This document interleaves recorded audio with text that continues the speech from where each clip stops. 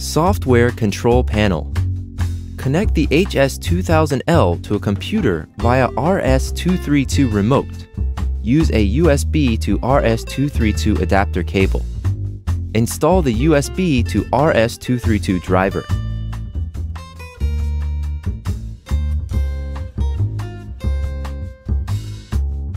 In the Windows Device Manager, you can see the USB serial communication port.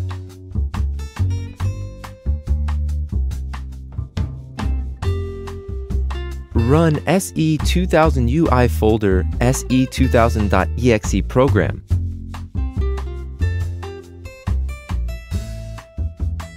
Right-click, enter to Options, and change the serial number.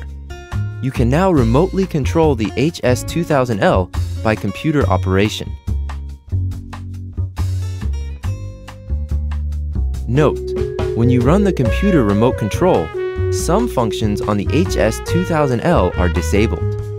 Note, SE2000.exe does not have remote control of the HS-2000L menu. Close SE2000.exe program. The software can modify 14 logos, change the clock font, multi-viewer screen's background, and the menu style, etc. within the SE2000 Configuration Utility Service. Run the SE2000 Configuration Utility Service program. In the Windows Device Manager, you can see the USB serial communication port. Select the connection port number in SE2000 Configuration Utility Service program and connect to the HS-2000L.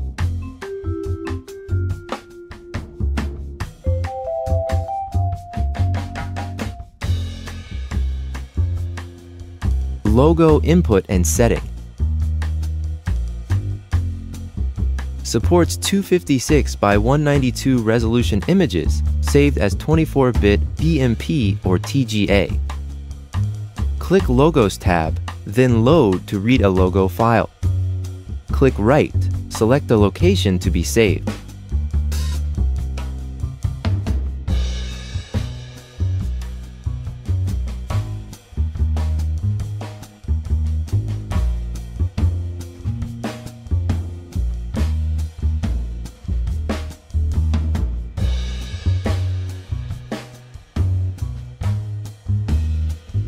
When write is complete, you can select Logo 1 or select Logo 2 in the HS-2000L menu Logo Options to display the new logo.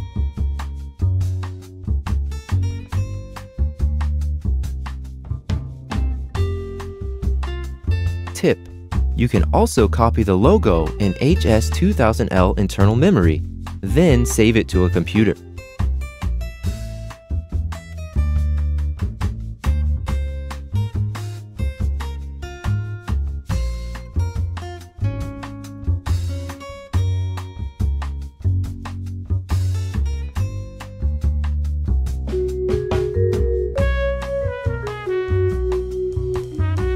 Multi-view background setting.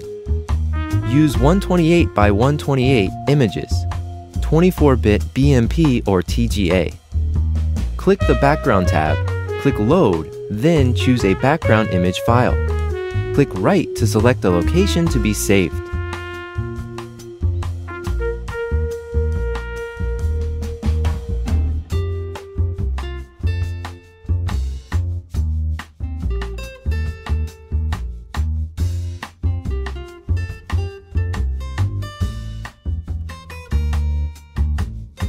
When writing is complete, select menu option M Screen's background logo to display the new background.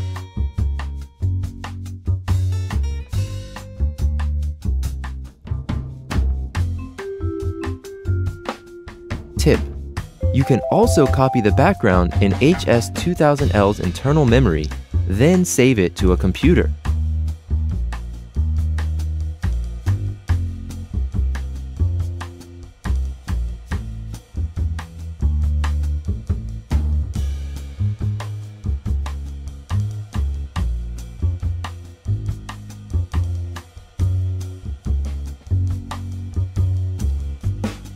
Multi-View setting.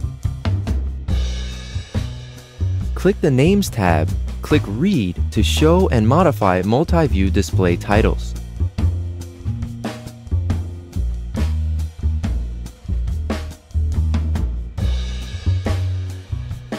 Enter the content you want to change in the text window. Click Write to change the title you want to modify on the multi-view window.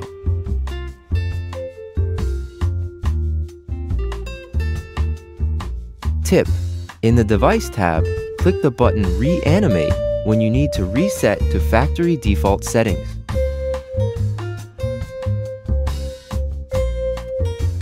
Close HS-2000 Configuration Utility Service Software Interface and disconnect the USB to RS-232 cable.